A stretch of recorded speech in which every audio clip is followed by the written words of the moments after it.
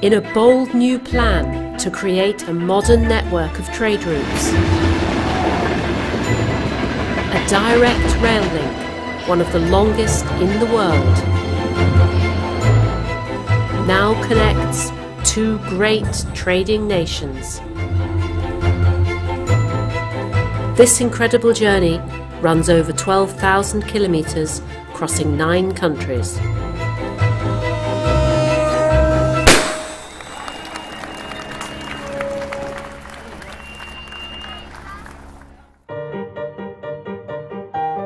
London, the financial heart of Europe. The city is a key logistics hub with a network of transportation routes connecting the UK to the rest of the world. Britain and China are working closely to establish greater connectivity, embarking on a golden era of relations.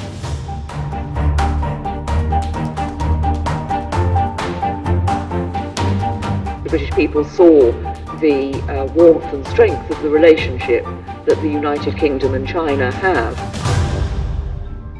China is now the UK's second largest source of imports.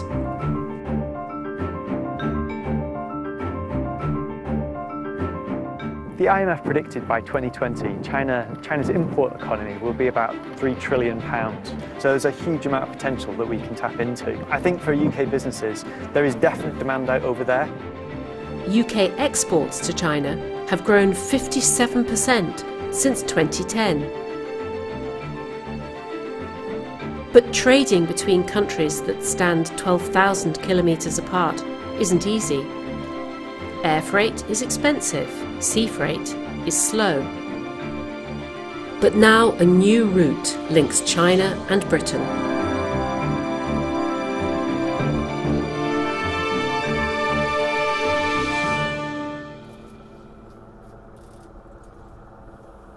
Today is a very important day because today is the arrival of the first ever freight train into the UK arriving from China.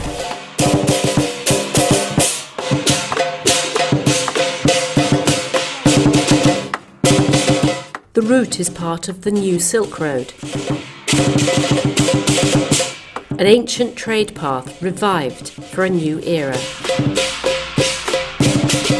The new Silk Road is a Chinese initiative which we absolutely subscribe to. We think it's very exciting. We want to be moving freight by rail. This is something which we hope the market and the importers here in the UK are going to embrace. The journey is a challenging one. Travelling through -40-degree temperatures in winter, with 2 track changes and more than 7 drivers.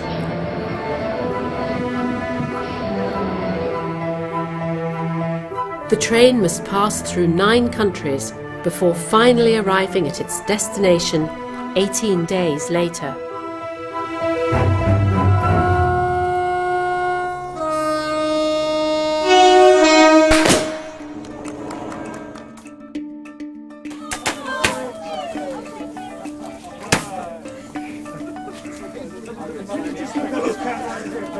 Yes, it's a train arriving. However, it's more meaningful in a broader sense about Chinese government policies, desire to reach out around the world and trade around the world, and also how the UK can service the needs of modern China.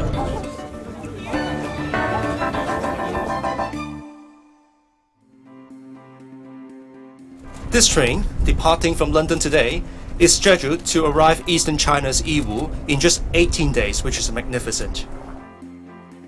This time the train was carrying food and drink, mother and baby items, there's pharmaceuticals on that train, but to be honest, it could be anything. I think it is actually a really historic day. I mean, remember, British ingenuity and engineering invented railways 203 years ago, and now we have these tracks running 7,500 miles to the other side of the world, carrying goods between here and China. London is the latest destination to get connected. The vast China-Europe rail network now has 39 routes, connecting 16 cities in China to 15 cities in Europe.